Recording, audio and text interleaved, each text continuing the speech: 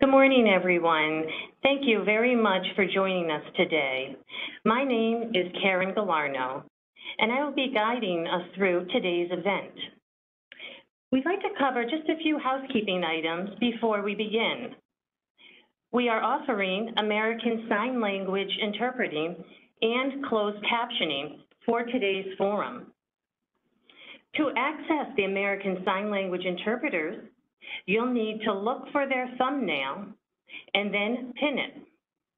They are listed as ASL interpreter and their names.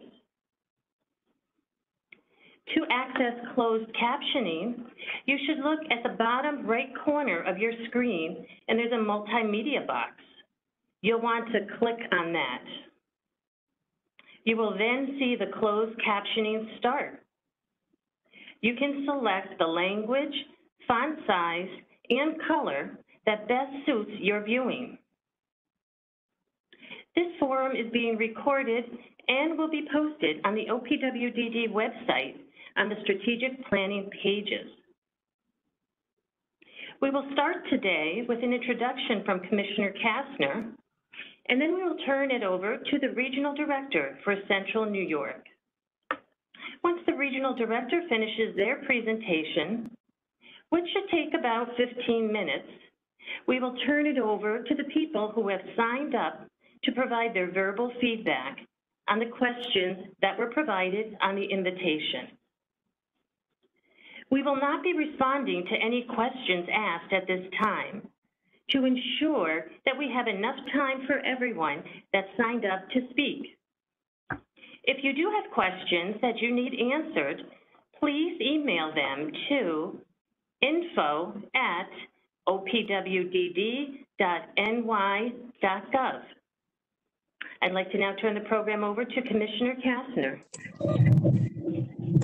Commissioner? Thanks, Karen. Well, good morning and welcome to OPWDD's virtual regional public forum in support of our comprehensive 5-year planning. This is the second of our 5 separate forums we're holding around the state to hear from the people we support and their family members. We want to hear your ideas and suggestions for setting OPWDD's strategic priorities for the future. And we also want to hear your ideas about how we can best use the funds from the American Rescue Plan to support home and community-based services. So thank you for participating today, and we look forward to hearing what you say. After all the forums are complete, we will continue talking about these things with the people who are impacted most by our service system. We will continue to meet with stakeholder groups around the state and gather their ideas as well. We've also set up a planning email address, as you've heard, at planning@opwdd.ny.gov, where you can send us your thoughts and suggestions. Anyone is welcome to submit their comments using this email address. We'll gather all the input from the spring and summer forums and then use it to develop our 5-year comprehensive plan, what we call the 507 plan, named for the section of mental hygiene law that requires it. This plan will be our roadmap, guiding our agency's activities and initiatives moving forwards. So again, thank you for joining us in this important work. Your voice matters, and we're excited to listen to you. Now I'll turn the forum over to our Regional Director, Anne-Marie Peterson, and we'll get started. Thank you.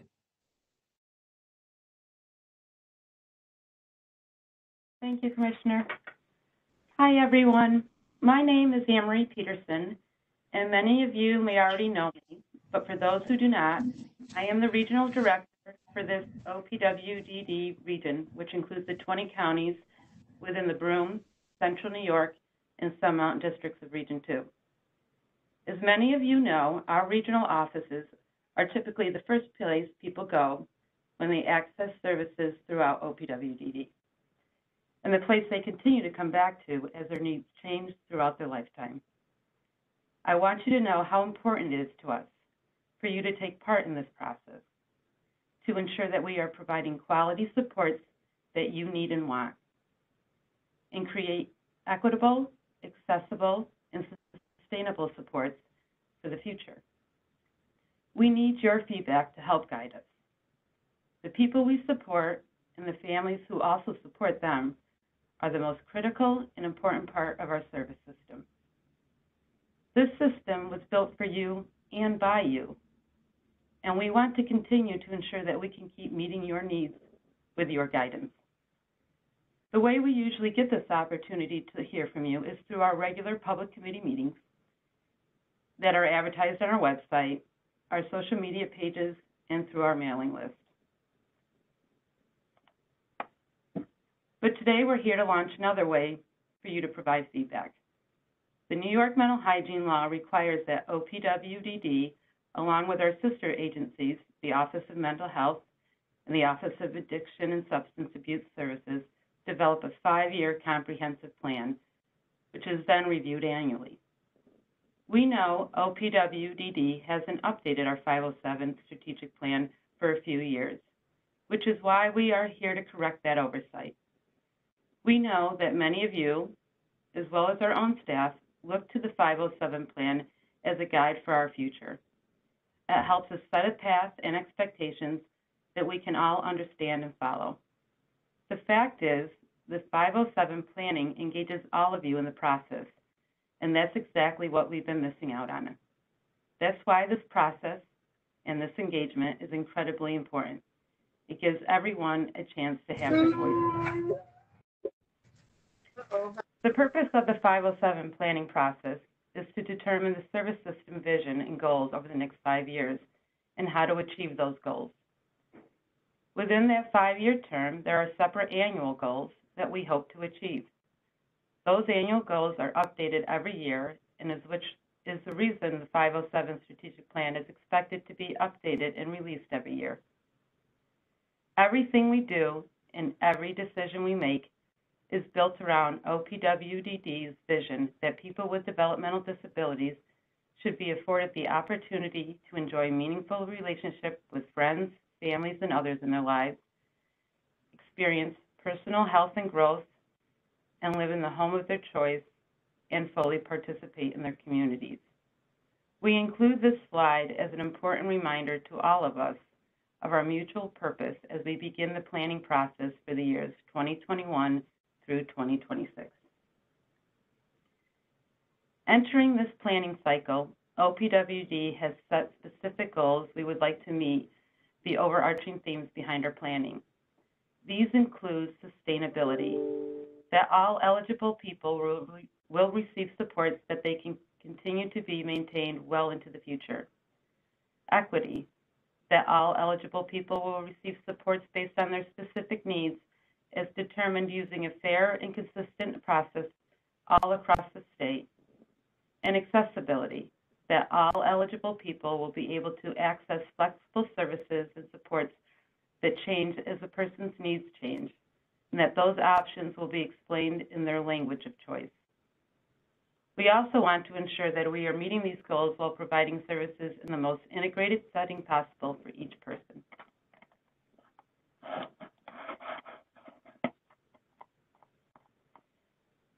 The challenges presented by the COVID-19 public health emergency are still impacting us all. Our direct support workforce and the service providers worked hard through the past year to keep people safe.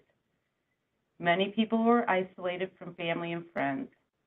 Students with disabilities struggled to participate in remote learning.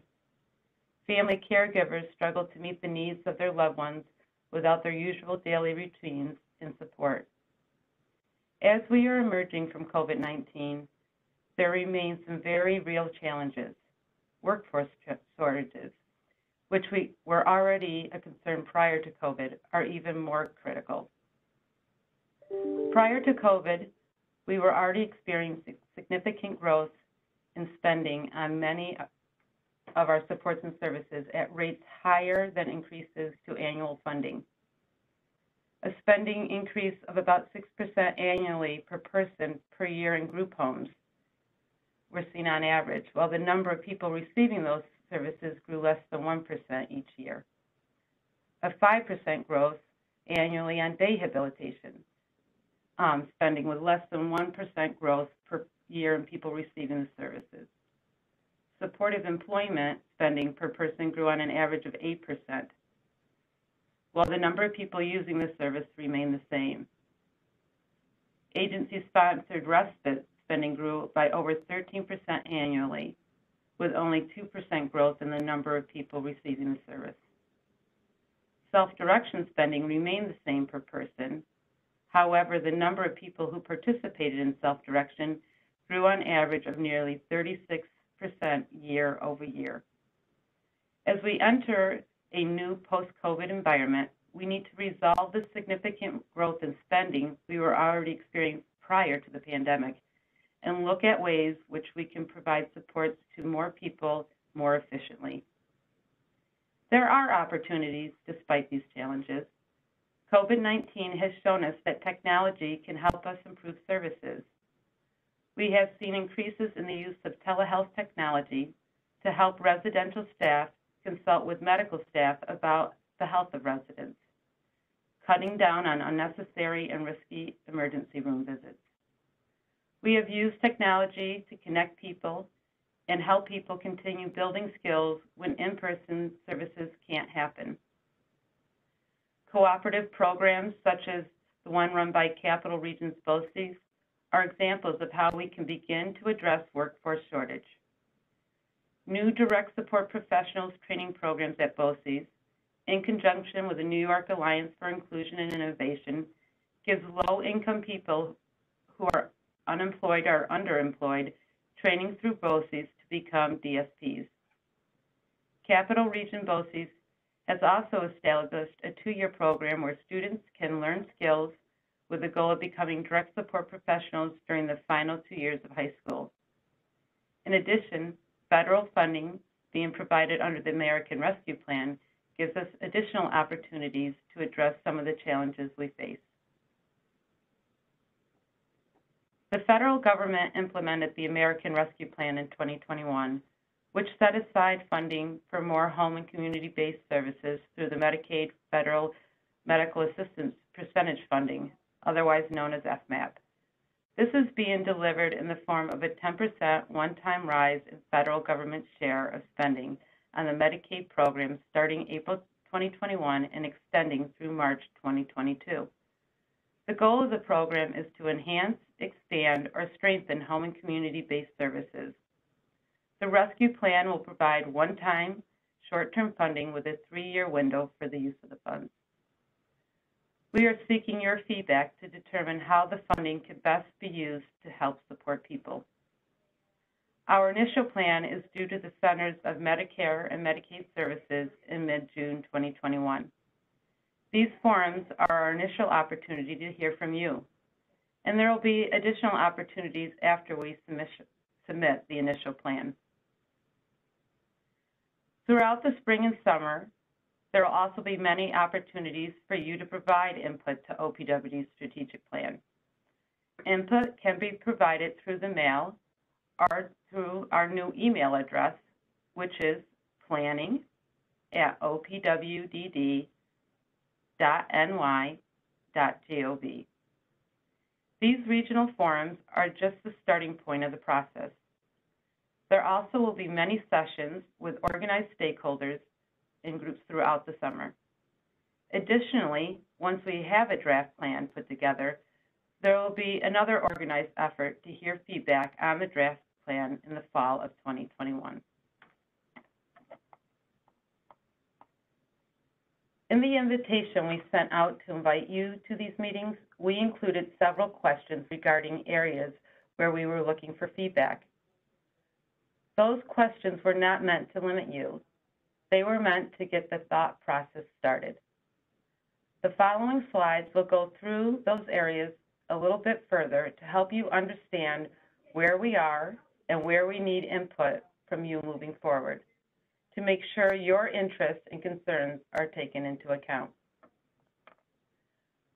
OPWDD serves people throughout their lifespan, from very young children who live at home with their families and who are primarily provided supports from their local schools, receiving only minimal services through OPWDD, to older adults who need supports across every area of their life, including housing. At all stages of people's lives, we want to provide the right level of support so that people can live meaningful lives as independently as possible, as we meet the ever-growing demand for new services. As people age, their needs and interests change, and the focuses of services must change also. Therefore, our strategic plan must take into account the need to support families in the development of skills for children, promote independence, and support meaningful activities in the community and employment for adults, and provide appropriate services as people age, such as increased support needs, retirement, and late life changes. Helping people live as independently as possible while providing access to supports they need to meet their goals is the basis for OPWDD's housing plans. A variety of housing supports currently range from housing subsidies that gives options for independent living in settings offering different levels of supports and supervision, such as smaller community group homes and much larger congregate settings. OPWDD supports approximately 38,000 people in residential settings, and an average of 1,200 new people move into OPWD residential settings every year. The OPWD housing subsidies is authorized for over 6,000 people statewide. A self-direction model with shared living, environmental modifications, and assistive technologies is available for people to help maintain independence. Our goal is to continue to grow these existing opportunities while looking at how we can better support people with complex, challenging needs. Not-for-profit provider agencies are critical partners, providing approximately 80% of OPWD's housing. 20% is operated by OPWDD. We continue to develop additional residential opportunities by issuing requests for proposals from provider organizations. The most recent RFP was issued in 2020, and awards for projects are occurring. There is a current activity which we have nicknamed Flow that invites people in state-operated homes who have less challenging needs to consider a new living opportunity with a voluntary provider, which would in turn create an opening for state-operated services for people ready to leave residential schools who have more complex needs. The 507 strategic plan will take into account these and other ideas in planning sustainable housing supports for the future. The COVID-19 public health emergency has shown us that day services need to be more flexible and better meet the needs of people we serve. While many people found telehealth to be a good alternative, it also did not work for many people as well. Below are a few of our findings in this area for consideration as we plan for the future of services. Person-centered planning must be done for each person to determine whether teleservices or in-residence supports will better meet the needs. A balanced combination of services that can support a person within their home or within their community would be the goal. Transportation can be a barrier to services and employment, so solutions must be sought. Vocational and social skills should be a component in all day services. The day habilitation structure could be more beneficial if we were more individualized, more focused on skills for independence, and took place in smaller groups within the community. In building the 507 plan, we also need to look at how we ensure that employment is the first option for people who want it, and how we can better prepare people for employment. To incentivize hiring, OPWD has offered a back-to-work incentive to pay wages for short-term under a condition that the employer agrees to hire after the time period is over. We need to look at other ways that might incentivize employers to hire people. Positions may need to be customized to offer employment opportunities for people of all abilities. To create an employment path for people to follow, all-day service providers could be encouraged to offer the community pre-vocational service option so that people in day habilitation could move on to pre-vocational services or pathways to employment to gain employment skills and then on to employment. Employment staff need to be trained not only to assist the person receiving services, but also negotiate with work and businesses on hiring. These are just a few examples of how employment programs could be improved upon moving forward. Self-direction offers the most flexibility and control over a person's services as possible. Self-direction is intended as a choice for anyone who is able to make their own decisions about their services or has chosen another trusted adult to help them.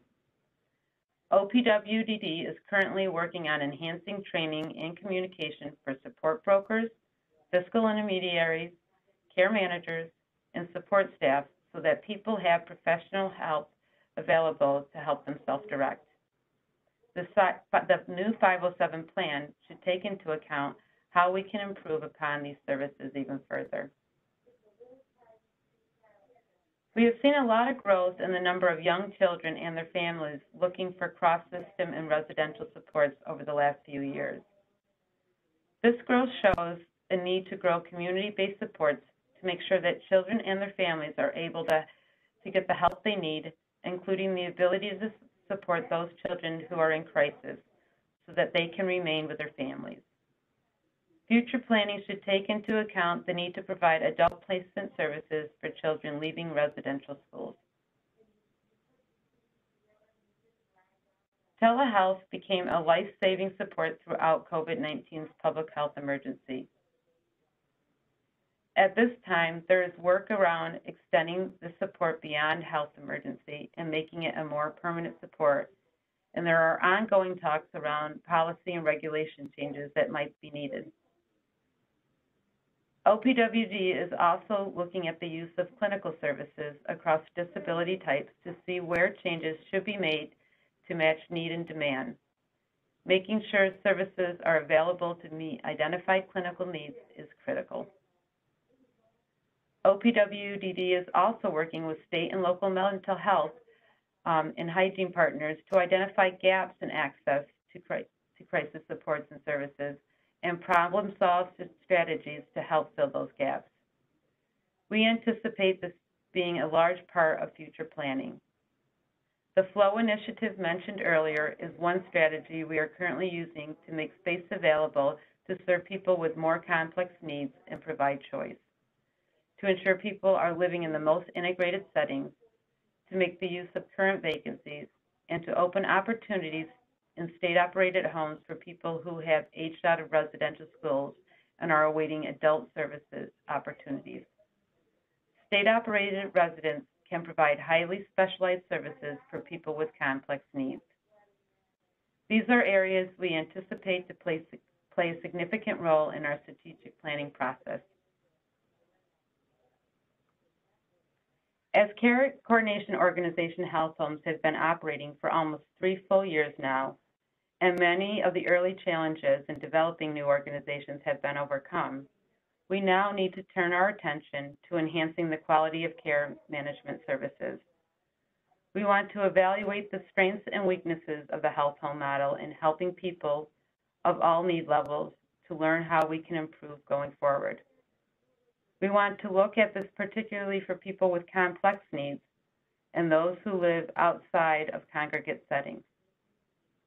Care management was established to improve the coordination and integration of services across multiple systems, including health, behavioral health, and developmental services to help people stay healthy and avoid the need for crisis and emergency health care, and to establish ongoing supports timely.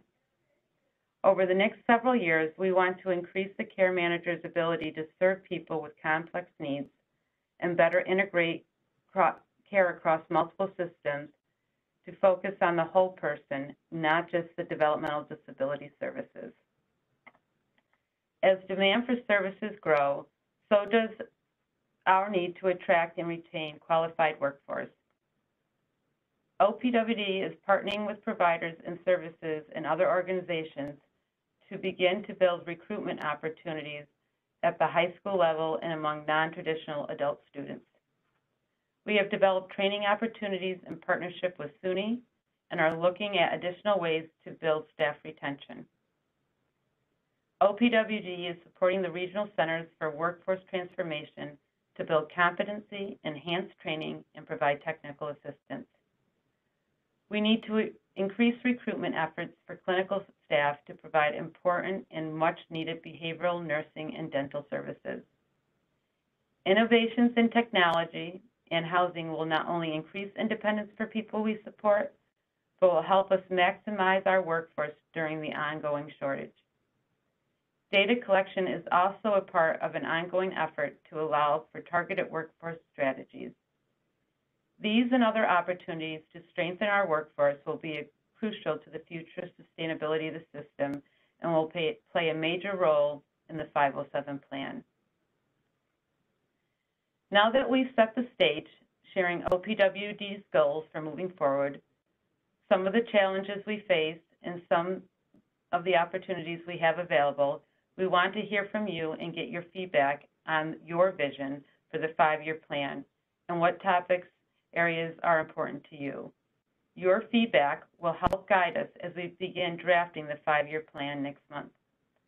As you know, we are hosting 5 public forums and also attending meetings like this one with different advocacy groups, where we will also get their feedback on the 5-year plan. We will also hear feedback at our regular public meeting groups like the Developmental Disability Advisory Council, the Family Support Services Planning Council, and by meeting with numerous other representative organizations. Overall, we have about 30 additional opportunities to hear from others who are not able to attend at these forums. If you have not already, I invite you to check out our new strategic planning page on the OPWDD website. You can get there by looking under About Us in the footer. If you find information related to the planning process, current initiatives, and links to data, this page will be updated throughout the planning process as new information is available. With that, I'm going to turn it over to Karen Galarno so we can start hearing from the people who have signed up to speak at the forum.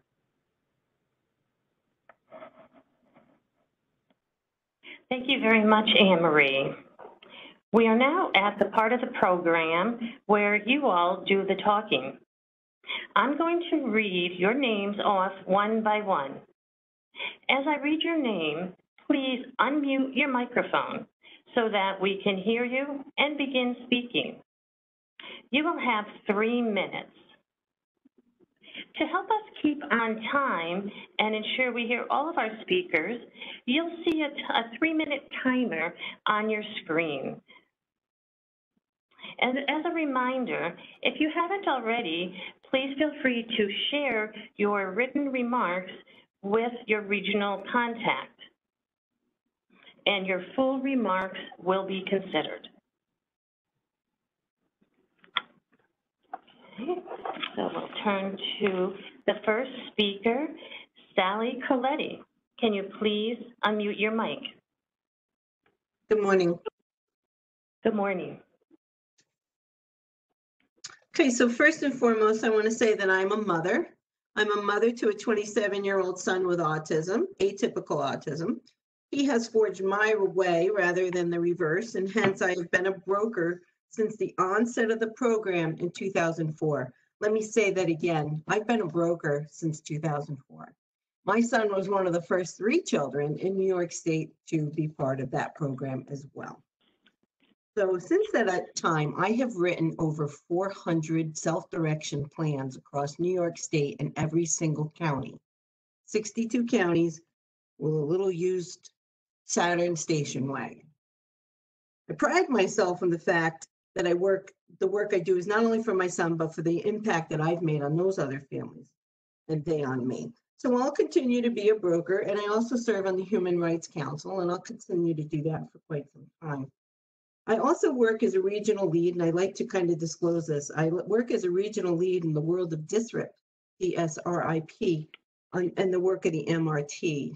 So much of the infrastructure you discuss in this area, you know that we've had a hand in. My recommendations are more in line with what we need to fix with the self-direction program. It's emphatic that this program remains for my son's success. One thing that we really need to work on is that where the location of services are provided. It should be allowed that all services that a person has, they choose where they occur. So some staff have sisters and brothers who have their own houses. Let them go over there. Let them continue to get their services there. Or out in the community, wherever it may be, let them receive those services there. But speaking of locations, I have testified every year in every realm that I can since 2004 on this issue, and I'm going to read this. I've even spoken with Donna Frescatori, our Medicaid director, on this, who agrees. And that is, in accordance with 42 CFR, waiver services are not furnished to individuals who are inpatients in a hospital, nursing facility, or an ID.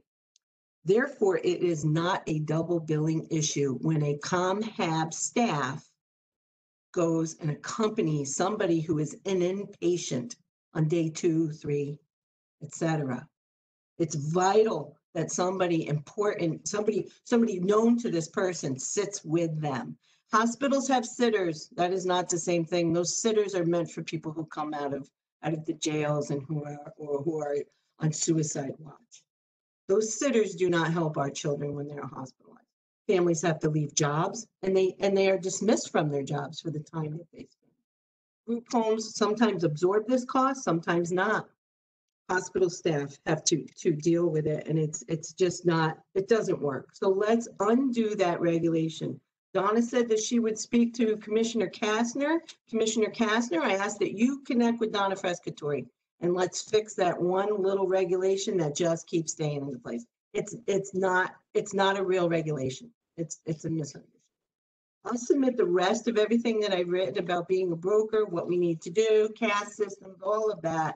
Everybody else is going to probably talk about in writing. Okay, you can also look back at what I testified on for Senator Carlucci's committee last year on the impact of COVID of those with developmental disabilities, and my statements are in writing.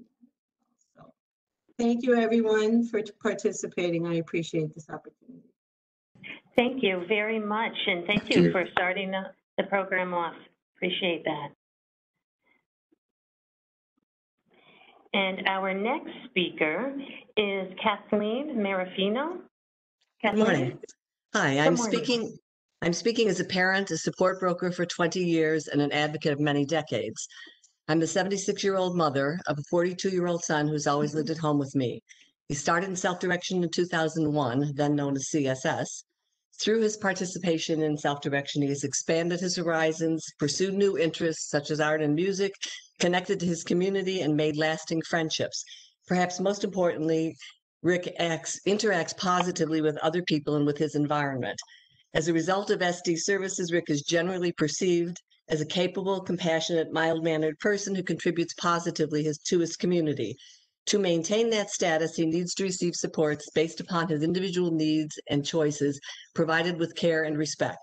Rick feels safe and secure with his self-hired staff and the opportunities that SD offers him. We know what works best for Rick because we didn't have it for 21 years through the school system. SD has been 180 degrees different from those earlier experiences. Years of negativity, suspensions, lack of curriculum, punitive actions, due process, behaviors precipitated by the school district that were transferred to home.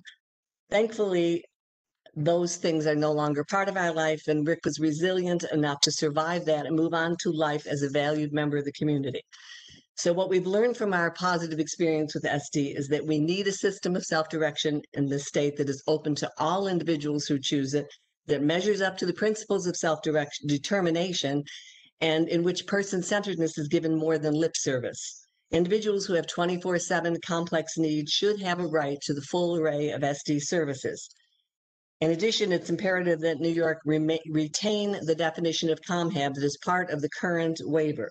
A more restrictive definition and thereby more limited access to ComHab will undermine the successes that my son and others have achieved. We know that SD is more cost-effective than traditional services. Obviously, it's made it possible for Rick to remain in his family for longer than would otherwise have been possible. We also know that SD must be funded in a manner that realistically reflects the needs of each person. What we need going forward is sustainability for families. Now we are approaching a new juncture. As an elderly parent, my son will need to find, within the self-direction world, a place of his own to live and continue to thrive. He's a person who needs 24/7 supports. Without the support of people who respect him, support his preferred method of communication, and see him as a valuable human, he's at risk of regression and of facing previously experienced challenges. Our goal is to ensure that Rick will be able to design a sustainable self-directed plan where he's appropriately supported when I'm no longer able to do that. We need a new version of self-directed services that can provide non-certified residential services to people like Rick who no longer have their families. We don't want IRA services, although he could qualify for one. We want non-congregate residential opportunity that allows him to maintain his current quality of life. Perhaps FMAP funding could be used to pilot such a model of services. The pandemic experiences support the need for individualized services in non-congregate settings. Thank you for your time.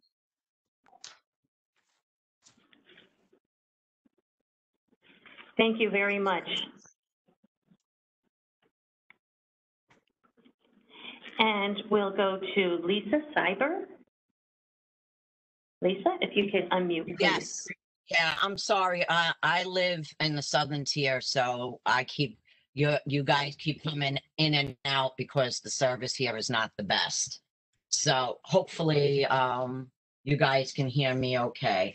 Yep, we can. I wanna okay, great. I want to first thank everybody for putting this together. And I guess I'm going to address a lot of things that Ms. Peterson had mentioned that you guys are going to be working on, and realize that, which I am so thrilled about. I am a mother of a 23-year-old daughter with autism. I live in a 2-family house, so I'm lucky enough to have her above me so I can, help her as needed. What I wanted to focus on is the topic of how can OPWDD include the values of diversity, equity, and inclusion throughout the service system. What I feel about that is that that's what we should be doing. And when you look at, and I'm a little new with all of this because unfortunately, as Ms. Peterson mentioned, complex needs of the individual, it took me many years until she finally saw the psychiatrist. We were originally in Suffolk County in person, and within 10 minutes, the meeting was concluded and she was approved on the spot. So I've had a lot of issues with complications getting services, and also with people not knowing their jobs. So I've kind of been through the ringer, and I think that definitely having people that service us know their jobs thoroughly will be a big help. But I just think that the IDGS and the OTPS need to be more individualized. These are, as I understand it, and I'm always told, no, this is, you have certain things set up, but meanwhile, regions are so different.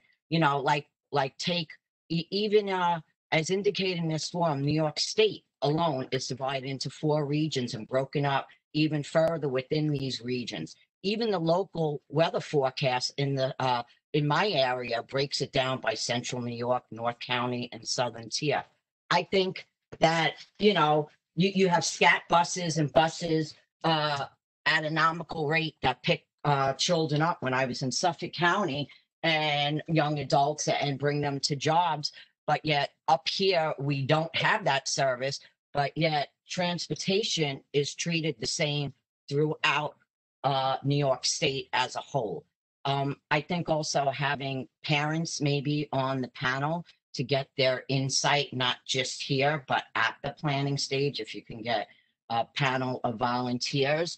And these parents, maybe, with all different, throughout the spectrum, whether my daughter has autism, somebody else has Tourette's, like all different. So you get a knowledge of their needs. My daughter is high functioning in a lot of areas, but in a lot of areas she's not. She has this budget she can't really use almost $40,000 in this budget because of how it's structured. So, you know, my feeling is OPWDD is supposed to be for individuals with disability. Let's start working on that. I don't know how things came up, but you pay for a dog training for a companion dog, but that's it. I don't know how these things came about, but a lot of them don't make sense, at least to me. I don't know about anybody else, but you have a companion dog, you're allowed to have a companion dog. They'll pay for training, but that's it. Maybe put a limit, 3,000, or companion dog has to be from a shelter, which my daughter's dog is. That would help our communities clear out the shelters too. You know, I don't know. I'm just saying that there's a lot of very strange things with this with the funds, and it doesn't seem to be individualized. Thank you. Thank you very much. I'm new with all this. Sorry, guys. Thank you very much.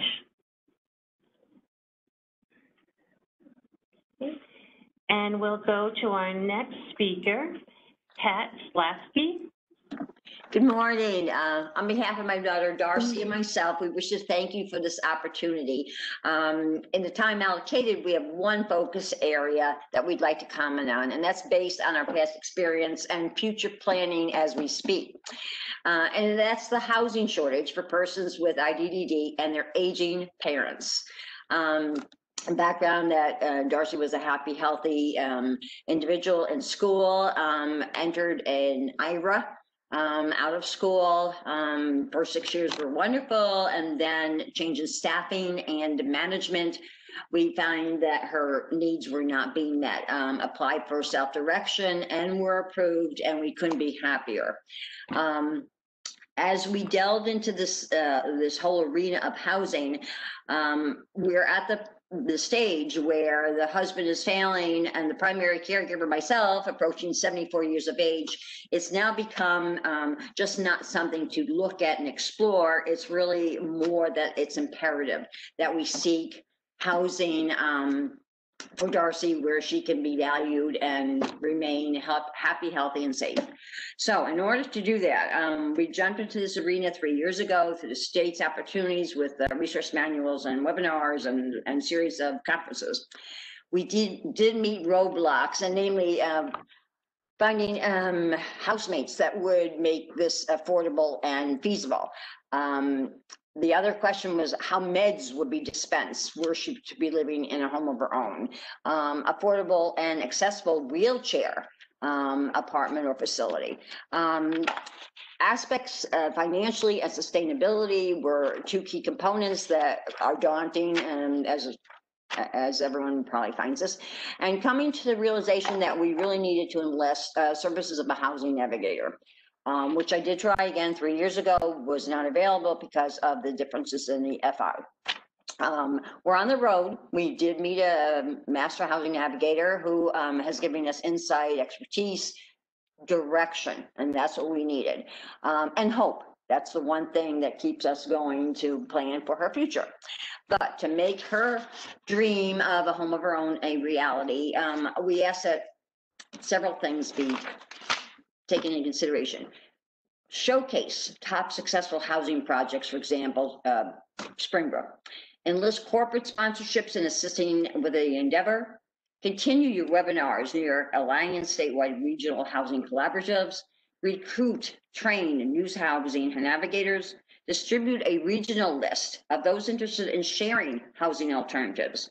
Ensuring that persons with IDDD require 24/7 are not left behind and allowed the same opportunities of those who are more independent. Since staffing is key, please, please, please, we need to pay them commensurate with the program and with the job that they do. Continue staff appreciation, allow staff to be paid appropriately, finding them, and then the training of staff is key.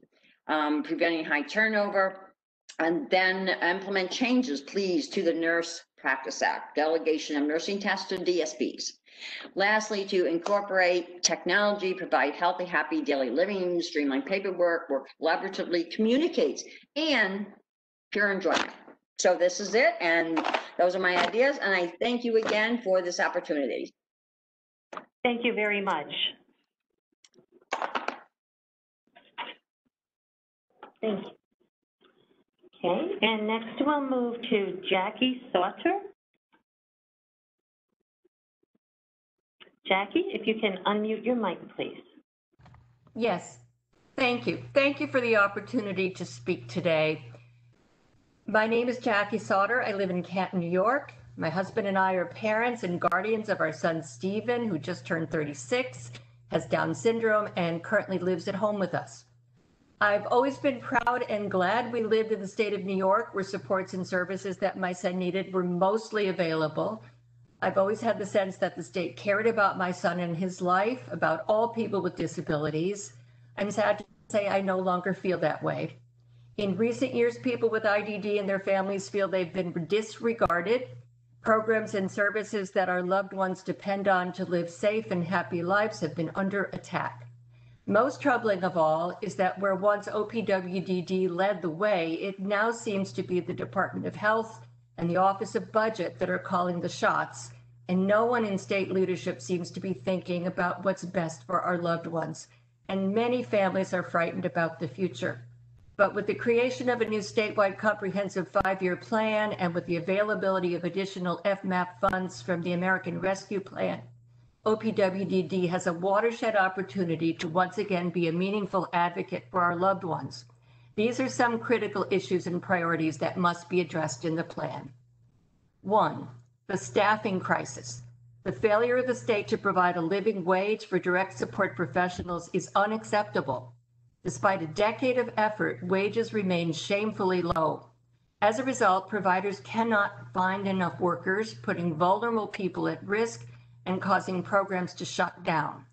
OPWDD must urgently prioritize and allocate funds to pay a fair wage to DSPs. 2, stagnation in developing appropriate residential opportunities is limiting options for many, and as parents age, this will become a crisis. OPWDD must work with families and providers to expand residential options of all types that are person-centered, community-based, and supported. 3, providers are being pushed to the edge of their existence. New regulations and rate adjustments are increasingly burdensome, making the work these essential organizations do ever more difficult. OPWDD must support providers in their work to develop and maintain person-centered residential and community-based programs and opportunities.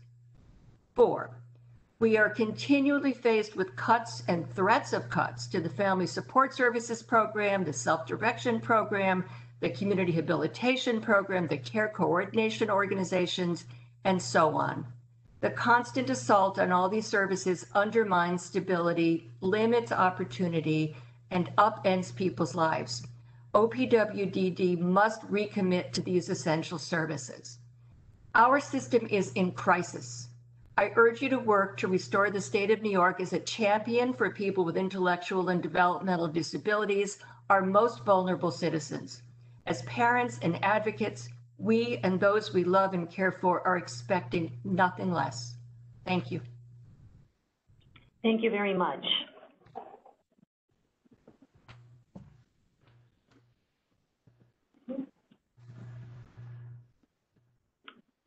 And our next speaker is Linda Montemuro. I apologize if I said that incorrectly. Montemuro? That's correct. Thank you. Well, thank you. Good morning. I'm pleased to be here today to speak on behalf of my son. He is 8 years old. He is profoundly deaf and severely autistic. I think I'm following up with kind of what Lisa was speaking about and how strict the budget is and how he has self-direction, and it is very challenging to get any of his needs met through the budget as far as purchasing items for sensory or for safety. We have been in self-direction for quite a while, and we really have not been that pleased with how we're able to use it. Haven't really been able to find any respite workers to use the respite portion. And as I think about my son is someone who we spend a lot of time concerned for his safety and for meeting his sensory needs. He's very sensory seeking, and he's very, very active. So we just need to meet his sensory needs and his safety needs. I think that we talk about inclusion, we talk about diversity, and we talk about person-centered. And I don't think sometimes all of these things can be met at the same time. Because when you have a child like my son Alex, who really needs, let's say, a swing outside, he's outside year round, upstate New York, winter, maybe we shorten his time outside because it's cold, but he is outside. So self-direction budget won't pay for it because it's seasonal. I mean, that's terrible because his need is not going to get met through the budget because of the strict, it's seasonal. The other thing is he is so sensory seeking, he eats a lot of things. So if we were to sign him up for a class, an inclusive class, he literally maybe would sit there and eat paint and Play-Doh and whatever, maybe if it's an art class. It's not really suitable for him, but maybe a individual teacher who may be able to provide him with meeting some of his sensory needs with some very edible types of artwork that would suit him, but that would be individual to his need. That wouldn't be covered in the budget. And lastly, I'd like to talk a little bit about the classes. So the class, he could maybe take a swimming class, but yet again, the budget maybe wouldn't cover a pool or a sprinkle or some sort of water fund because that is seasonal. So I'm going to end a little bit early, giving some other people a little bit of extra time. And I want to thank you for this opportunity. But once again, kind of saying the budget really needs to be a little more inclusive and person-centered. Thank you for your time. Thank you very much.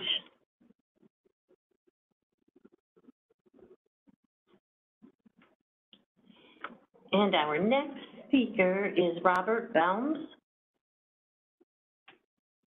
Hello. Good morning. Good morning. My name is David Williams.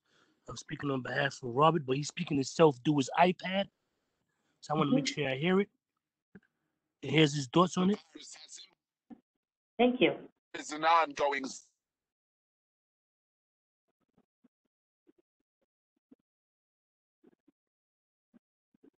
and find and keep quality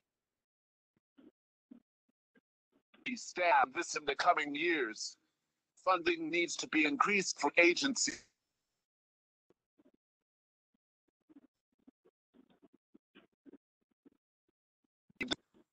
We need to pay them good wages, not fair wages.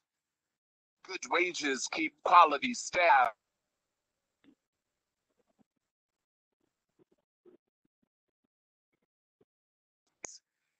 Something like LinkedIn, but for OPWDD. With those changes, we can hope for a better future.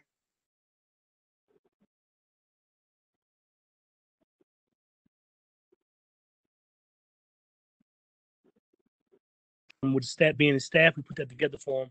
That's basically how you feel about the whole situation. Hello? Hello? Yes?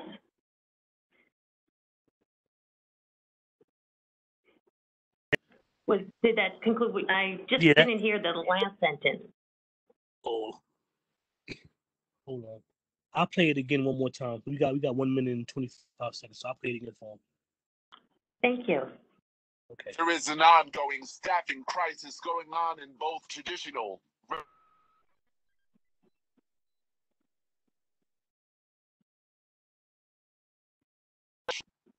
OP needs to focus on this in the coming years. Funding needs to be increased for agencies and the self-directed budget.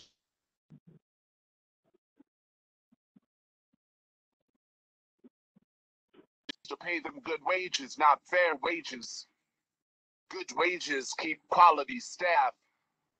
In addition to that, OP should utilize technology to network quality staff for self-advocates. Something like LinkedIn, but for OPWDD. With those changes, we can hope for a better future. Thanks. And that's basically how you felt about everything. That was his thoughts on everything. Thank you very much. We You're appreciate welcome. that. No problem.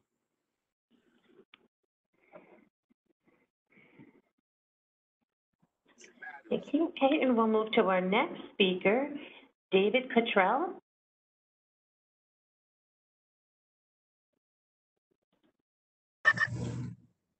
Good morning. Everybody hear me okay? Yes, thank you.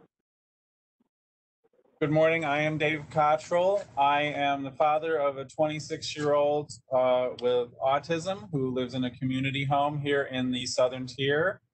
I also am a board member for Southern Tier Connect and Springbrook, and I am a job advisor at our local BOCES. And I work primarily with 16 to 21-year-olds with developmental disabilities.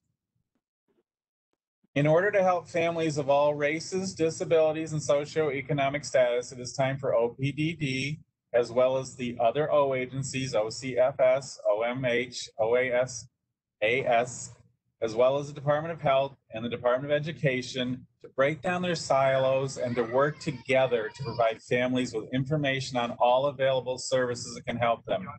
State agencies need to stop competing against each other and creating separate rules for people with disabilities. OPWDD, the Department of Health, Department of Education, and Office of Aging should all be working together to help a family make a life plan for their child from the beginning of school until they're senior citizens, with a type of collaboration would allow for transitions for these members to be more encompassing and proactive instead of reactive. To help prepare people in the community for transitions into employment and day services, we need to drastically improve our communication with clients and families at a younger age. We need to find out if a client and their family wants to work full-time, part-time, or volunteer. Next, we'll be sharing this information with our school systems to start training a client from age 16 and up on job skills for the full-time and part-time work, as well as volunteering. Finally, sheltered employment needs to be brought back to help clients who are not able to work the 24 to 40 hours per week. Clients should have an opportunity to help themselves and the community in other ways, which are just as important as a paying job. Also, housing supports currently take far too long to process in New York State with very little transparency on actual availability. OPWDD needs to work with communities better to build more community homes and apartments for clients who may be able to live semi-independently.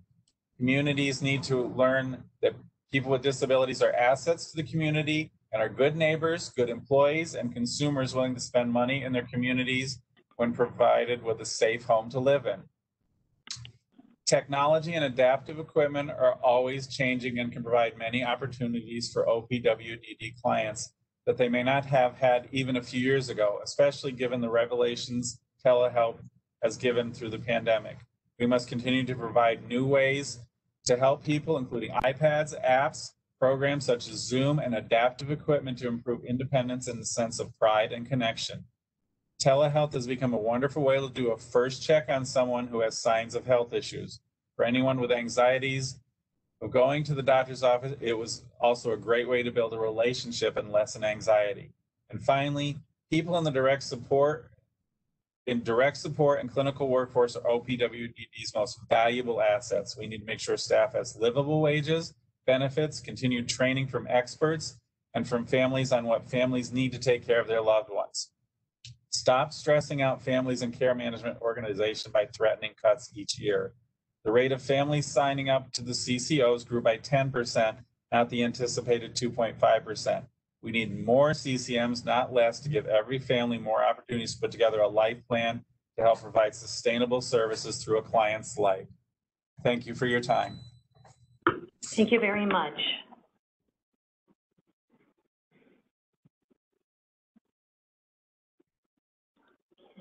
And we'll now move to Gail Cotto. Good morning. Thank you so much. I'm probably going to repeat a lot of what Jackie said, probably not as eloquently, but my name is Gail Pato, and I'm a parent of Tioga County, New York. I'm also both a Regional Family Support Council member, as well as an appointed representative of the Statewide Family Support Council. Today, I'd like to briefly touch on 3 topics, including state-funded services, housing, and the workforce. First and foremost, I'd be remiss if I didn't address one of New York's most valuable assets when it comes to providing care, support, and safety for people with developmental and intellectual disabilities, and that's families. Families save New York State countless dollars through their dedication of maintaining the quality of life for their loved one at home with them, which is the least restrictive setting. I firmly believe that we do need to continue to strengthen the state-funded services that support families to continue to support their loved ones. New York State should continue to develop and evolve a continuum of services available for those with differing needs in all areas. This brings me to my second topic of housing. As services continue to evolve, OPWDD's message of independence seems to be taking the lead in encouraging individuals with disabilities to live and work in their communities. However, we really need to provide additional options that not only support someone's changing health and abilities, but can go with them wherever they choose, allows access to funding that can meet their changing needs. And ideally, we should couple this type of flexibility with technology that truly gives people independence and creates efficiencies that not only allow for, but deliver quality of life. Technologies that support innovative learning, continual safety, progression of disability, and natural aging. My third point is one that's been echoed more often than any other, which is the need to strengthen the workforce and recognize the staff that dedicate their lives to helping teach and support people with disabilities as our foundation for success. If we truly want people with disabilities to learn, grow, and thrive, we need to provide them with the quality teachers equipped to prepare people for the life that they choose. The skill set needed to be a DSP is not innate in everyone. The role takes training, patience, understanding, and constant adaptation to learning and communication styles. We need to reevaluate how we value this group of professionals and find a way to pay these positions more. I realize this is outside of one-time funding. However, until we address this, we can design the best programs ever, but who'll staff them and make them work? For years, I've heard low unemployment is to blame for the industry staffing crisis. And now with agencies starved for quality staff, we're seeing premium pay, incentive programs, and sign-on bonuses offered everywhere to entice people to be a DSP. It's like our own little private petri dish. The applications are coming in, and I think that's proving it's not a staffing crisis, it's a salary crisis. And until we recognize the value direct support staff offer and the weight of the work they carry in this industry, agencies will continue to have to apologize to people and families because they can't fill positions. And the number of people denied access to services due to lack of capacity will grow. So if we're not willing to strengthen our foundation, we'll just continue to build on unstable ground rather than creating the world our loved ones with disabilities truly deserve. Thank you for listening. Thank you very much.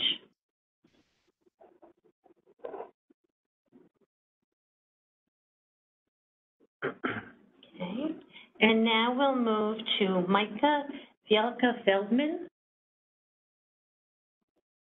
Okay, thank you. Thank you.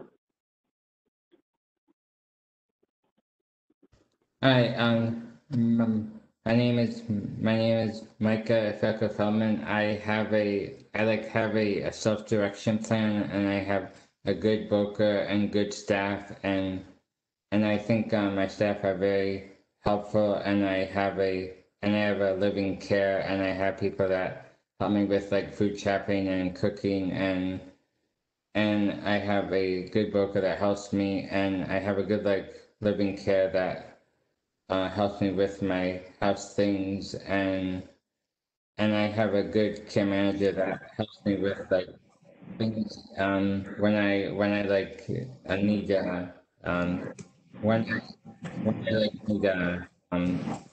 I like need help with things, and my staff are very good and I have a good circle that helps me in like when I like need stuff. My circle is there to like help me with my with like my circle and support, and I'm here to have a great circle that helps me in Syracuse, and to like when I like need something from my circle, they are there to help me. And I think the care manager role is a good role. I'm hoping that it can get better, that they can do like things with me and help me with more things and my the living care is a great it's a great matter. Then I can have someone that helps me pay for someone to help me in my house and in my apartment, and I have a paid neighbor that if I need something in the middle of the night, they can help me and I do like living in Syracuse, New York. I lived here for 9 years. I'm from Michigan, but I work and teach at Syracuse, and I go around and speak at many conferences, and I do a lot of stuff to help people with disabilities, and I hope that people with disabilities can continue to live in the house and live in their homes. And yeah, thank you. Thank you very much.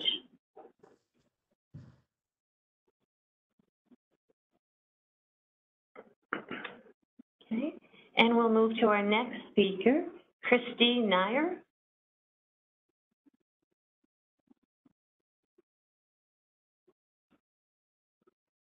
Hi, thank you. Thanks for taking the time to coordinate these multiple forums to elicit feedback from people, families, and advocates. Pretty much along the lines with what everyone else has already said. Family support services and self-direction are two of many programs that we as a family feel are instrumental to an individual's success and livelihood. They ensure that we are able to keep our son at home and not placed in a residential school or other type of setting. We're fairly new to these programs. The ease of utilizing these programs, however, should not be as difficult and confusing as it is for people to access funds. For example, my son is a teenager. He's diagnosed with autism and recently has exhibited more auditory sensitivity than usual. He at times walks with his head crooked and attempts to cover his ear with his shoulder and has his other hand draped over his head to cover the other ear so that he can keep a hand free. As a team, we thought some noise canceling headphones would be appropriate to try. He does have a self-direction budget. However, there was some ordeal over using these funds. The organization oversighting his self-direction and FSS were requesting denial letters and justifications for a simple pair of headphones, all the while affecting my son's quality of life as he waits. Needless to say, I ended up paying for these out of pocket. It's not to say that it's all bad, just noting that there seems to be a disconnect and confusion between self-direction and FSS. I would suggest to better address the needs of individuals and their families that these services should be individualized and not commingled into a person's self-direction budget. This is making it more difficult to access when a family needs them. These services have made a tremendous impact on our children's lives. We were blessed when family support was there to assist us through a behavioral crisis and accessing an autism specialist that was board certified to implement programs at home when there was no one else to turn to. More services surrounding autism and related disorders in our area would be extremely beneficial. We do live in the North Country up in the Adirondacks where service providers are very sparse. I would also suggest to better assist care coordinating agencies to train care managers with truly understanding and comprehending these services that are available, how they work, the processes, and to be able to give guidance to individuals and families when they need them. Thank you for your time. Thank you very much.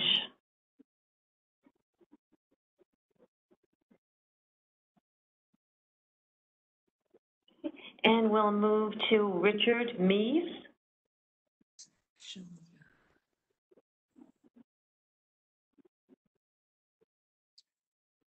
My name is Rick Myvis. I am 42 years old and I live with my mom. I have had a self-direction plan for more than 20 years. I want to be sure that I have the same option for the rest of my life. I need to have support for 24 hours a day. 7 days a week. Right now, my staff and my mom provide that support. I want to be able to self-direct my life when my mom is no longer able to care for me. I can do this with the support of staff and my circle of support. I need to have a plan that still allows me to use my compact budget. I need time each day to ready myself for the day. Because of movement and initiation issues, this takes a long time each morning. I could not imagine returning to a life without self-direction.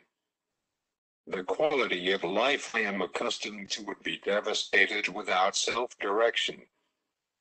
Self-direction gives me the opportunity to be a full member of my community, and I do not want to lose that in my life. Thank you for this time. And thank you very much.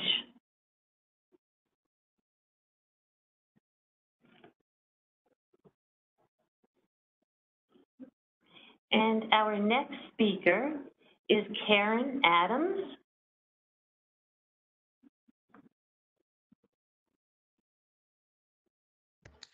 Good morning. I'm Karen Adams. I'm speaking today on behalf of the Central New York Disability Advocacy Group. I am a member of the leadership team. We met last week and we have a few points that we would like to put forth. We're specifically talking about the American Rescue Plan. We understand that there are $700 million as part of the home and community-based services. Families would like to know, where is the money going? How specifically is the money going to be spent? Who is going to report on those funds? How are the families going to receive those reports? Families would like access to the information for it to be disseminated on a regular basis and in plain language. As a parent of a, well, not young son, but 22, we have gone through a lot of services in our lifetime. This year has been particularly challenging. The staffing shortage has wreaked havoc on our son and our family life this past year. He resides in a beautiful IRA up in Boonville. We're also in the North Country. The staffing shortages has still prohibited him from returning to his day services. He has been stuck in his house since March of 2020. We are really asking for this to be addressed, these funds to address the crisis point for the DSPs. Any program is only as good as the staff that work within it. I cannot stress that enough. As a parent, we've seen this through schools, services, agency supports, and now in residential life. I agree with what so many have already eloquently said. Jackie Sauter did a beautiful job describing how families are feeling, and we are also on board with that as part of the Central New York Disability Advocacy Group. I work at Exceptional Family Resources. I've been in this field for over 25 years. We all have to work together to do better. We can do better together. I really appreciate your time, and I'm sure you're going to hear from another one of our colleagues, Drew Nordmark, and I appreciate everything that everyone is trying to do. But again, we have to band together and do better. Our children, our family members deserve better. Thank you very much. Thank you.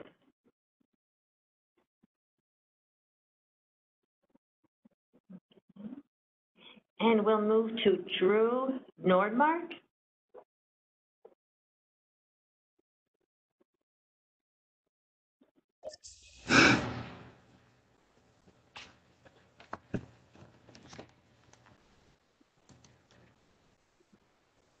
Drew, if you can unmute your mic, please.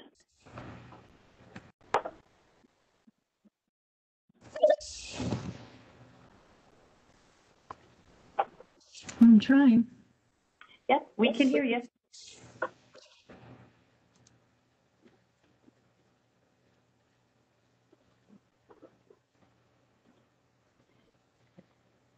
I think we may be able to hear you if you want to try again. I was actually intentionally remaining silent. Can you hear me now? Yes. Thank you. I did not realize my silence would cause a glitch in the matrix here, but it was my intention to remain silent for 20 seconds so that you could feel what we have felt the first 4 months of this pandemic and the lack of communication with OPWDD. I am Drew Nordmark. As Karen said, I am also part of the leadership team for the Central New York Disabilities Advocacy Group. And one of my touch points is communication with OPWDD. And we really hope that this lack of communication ends now. We have felt extreme isolation during the beginning of the pandemic. I am representing the group, and also I am a parent of a 37-year-old young man who lives in a group home here in Onondaga County, a wonderful group home. And he has autism and Down syndrome. And the lack of communication, the difficulty of families and individuals, whether their person lived in a group home or not. Before the pandemic, it wasn't stellar, but during the pandemic became a crisis. And it is our hope that this ends with all of the activity that's going on now, and that you understand that we are just asking for guidance and answers. And I think it was Pat who mentioned, we would just like a morsel of hope. And it's a painfully slow process, and we understand that. And we would like to be part of rectifying the situation. But you have to be transparent in who we can contact and how the communication continues. The other topic we wanted to talk on was care coordination and care management. And although my son's been blessed to have a wonderful care manager who has tried his darndest, there's no guidance or regulatory change that says care coordinators cannot do face-to-face meetings anymore. So we're wondering why OPWDD isn't encouraging this practice to resume, because this is a crucial component to adequate care. And I will be running out of time, but I wanted to touch on the support for rural families. I know several other parents have talked about that. They have felt especially abandoned and unchampioned during this time.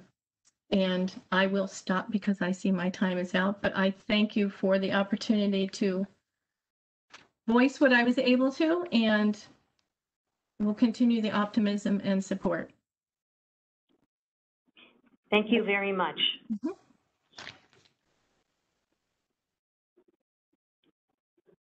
And we'll move to the next speaker, Janice Fitzgerald.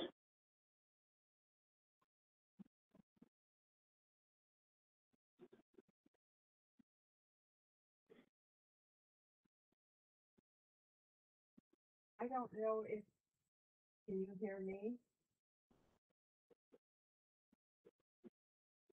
Can you hear me?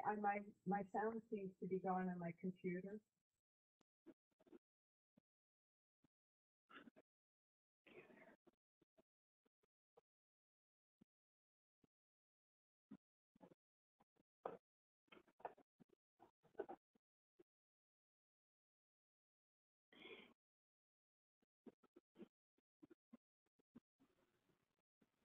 Good morning, Jan. We could see you. We could not hear you if you were speaking.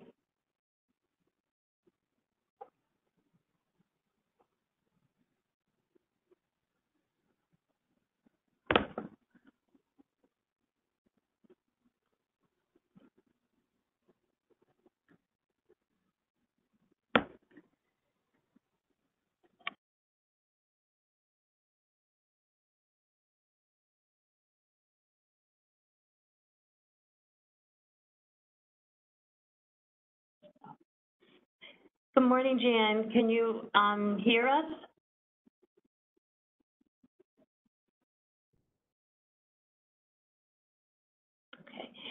What I'm going to do at this moment is let's see. Good morning, Jan. If you could unmute yourself.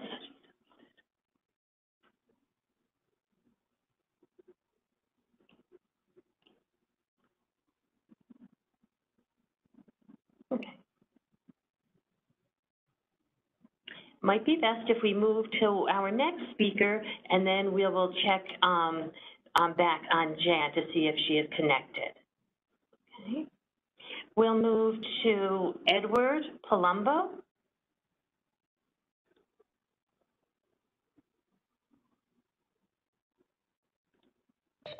Can you hear me now? Yes, thank you. Thank you. Okay.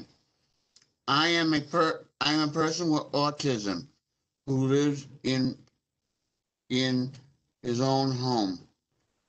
I need staff because there is no program that will fit my needs.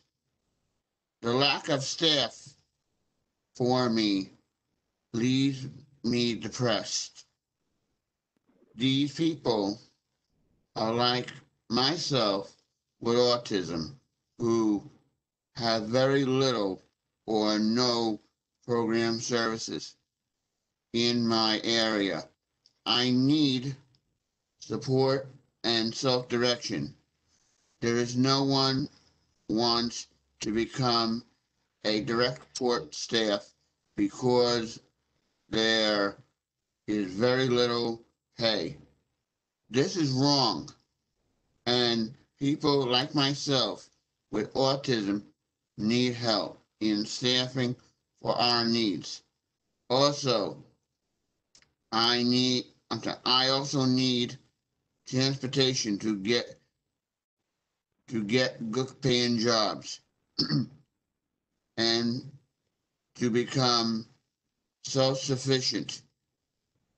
There is very little transportation in my rural area, and good paying jobs are out of my area.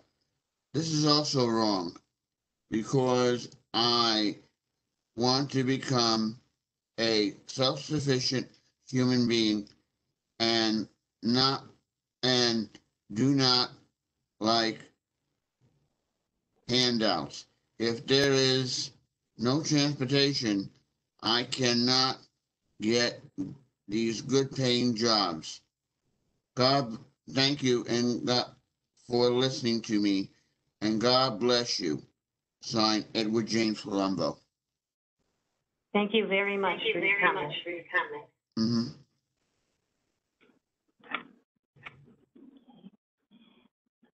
I'm going to go back and check on Janice Fitzgerald. If you can unmute.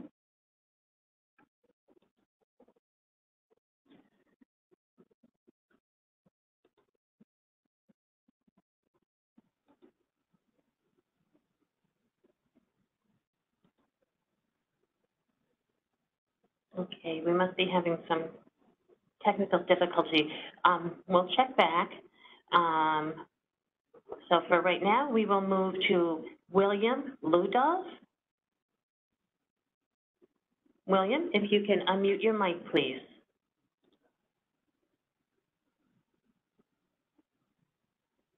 Morning. Good morning. By way of background, I'm the father of a 29-year-old daughter with global delay and autism. We've been involved in self-direction for the last 7 years, and by and large, are pretty happy with the whole process and how it's worked. But today I'm here to talk about the conversion of the DDP2 to the CAS and the need for complete transparency. That is the CAS process, how the CAS scores will affect acuity level determinations and budgets. The CAS process cannot be treated as completed until there is widespread review by all stakeholders. Individuals need to be comfortable with the CAS scoring is consistent with the DDP2 scores and be able to see how CAS scores affect both service levels and budget levels. it would be important that CAS scores and TDP2 scores and budget effects are all available for view for a reasonable period of time before the DDP2 is replaced. The new CAS budget template needs to be operational for view during this period so that participants can see the impact of the CAS scores versus the DDP2 scores. So what are our CAS issues? What if the CAS assessment just isn't very good or is even worse, inaccurate? We need assurance of data and process transparencies for all stakeholders to view. We need assurance of adequate assessor training. The availability of the meaning and interpretation of questions, answers, and summaries and scores. Just as an example, currently a 2-day look back may not be adequate to capture behavioral issues. How should that be addressed? We need open comparison between CAS scores and DDP2 scores. We need to understand the way CAS scores affect budgets and the way they affect the service assessment and access. We need clearly defined outlined due process and fair hearings mechanism for instances where there is a disagreement with the CAS assessment. Enhanced transparency would go a long way in gaining trust that the OPWDD is not just using the CAS as simply a budget cutting tool. The CAS conversion should not take place until there is complete understanding of effects and widespread agreement of its accuracy. Thank you. Thank you.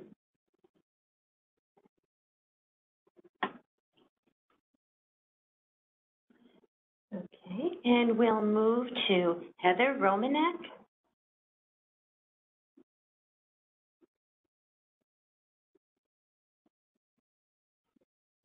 Okay. You hear me? Yes, we can. Thank you. Okay. Hello, yes. My name is Heather, and I'm a self-advocate from New York. I also am one of the 2 self-advocacy sons.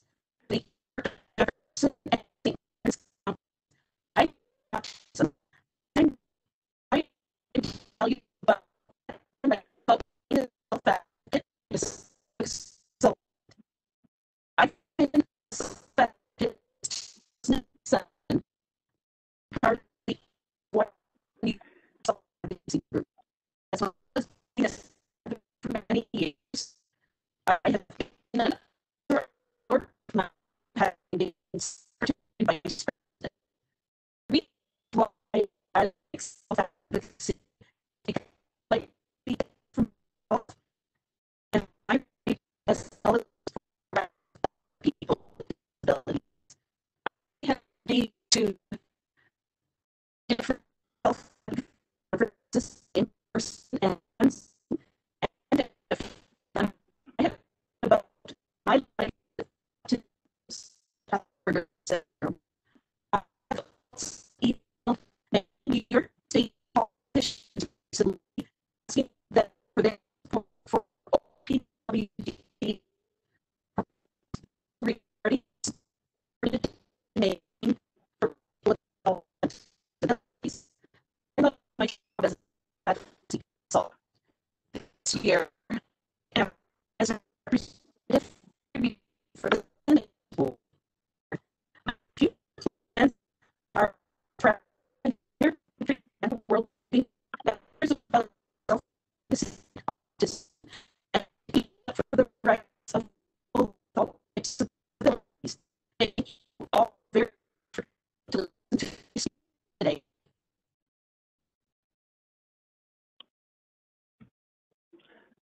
Thank you. Thank you very much.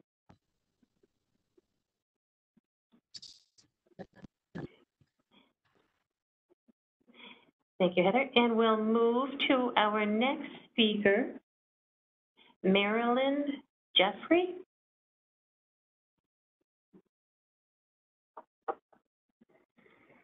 Hello. I'm trying to get the video going. I'm the mother of a 20-year-old son with autism. He has, in addition to autism, he has catatonia, and OCD. I just want to check in to make sure you can hear me. Yes, we can. Okay. Thank you. I'm having a hard time getting the video going, so I'm just going to leave it the way it is. Certainly. So we have been searching for future housing for my son, and it has really been daunting. He needs 24/7 support. We met with our broker in OPWDD about Brett's needs and wishes. We've been astonished at the lack of housing options for people who need 24/7 support. Personal budgets are not enough to cover that kind of care, and there doesn't seem to be any options for this population. As we all know, group homes have very long waits. I have met with our broker and was really disappointed at the waits and the options. If there is something available, you basically have no choice on where your child is placed. It could be very, very far away. He doesn't have any choice in who he lives with, who his staff is. If you get one-to-one support, it's for a maximum of 30 hours a week, Monday through Friday. And 30 hours a week isn't really much to build a life on. So my son, at his age, has grown up in a very inclusive environment, like most kids his age. He's lived at home, he's been in inclusive schools, he's been in inclusive programs, and he likes leading a life of choice. But now we run into this huge roadblock because there's no choice for housing. Recently, myself and other parents have met with OPWDD about a new pilot program that would offer choice in residential living, as well as one-to-one support for most of the day, and then staff sharing to cover other hours, like low need hours, evening and weekend. Because the problem is that the individual budgets for our kids do not cover 24/7 support. And I'm an aging parent like everybody else. I don't want my son to have to live at home where he really doesn't want to be until I'm incapacitated or I pass away. So when we've met with OPWDD, we've been really disappointed at how they're throwing roadblocks at our ideas and not coming up with any options for us. And I just want to touch on the idea of least restrictive. Now, one of the parents said the least restrictive environment is to live at home. And I think when a child is young, that's true. But when they become mature and they want to be with their peers and they want choice, being at home is very restrictive. It's isolating, and it's also dangerous. Because if a child grows up to be 55 years old, living with a parent who's 80, and something happens, the parent, is incapacitated or dies, that child is really a danger until they're discovered, and then in their 50s or whatever age they are, then they get placed to somewhere in a crisis situation. None of this makes sense. There doesn't seem to be any guidance from OPWDD on what to do with our loved ones who need 24/7 support. So I'm really reaching out and asking for guidance from OPWDD and solutions, because we need to have something done for this population needing 24/7. We can't just continue as parents to hodgepodge things together. There's no written guidance. I've read the information in the settings rule. That all seems to be based on people who were in institutions and taken out and put into the community, which is very noble and important. But for our kids who've never been in institutions, to expect them to live at home with aging parents doesn't work. Their choice is to live in wherever they want to live in a way that makes sense for everybody. So that is my concern, that OPWDD really has no guidance for people, residential guidance for people who need 24/7 support. Thank you very much.